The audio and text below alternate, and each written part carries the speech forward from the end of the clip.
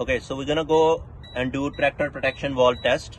So my wheels are choked and parking brakes are applied and my pressure is about 85 psi. So I'm gonna make some more pressure. Starting the engine and increasing the RPM. Gonna increase the RPM. My pressure will go 200 and a little bit above, right? So 90 to 100 is good.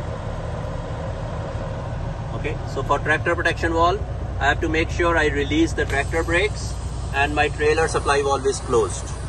Okay, so I release the truck brakes or tractor brakes and my trailer supply valve is closed, pulled up, right? So then I stop the engine and turn the ignition on. So my ignition is on. Okay, now my pressure is still 100 psi, so that's good.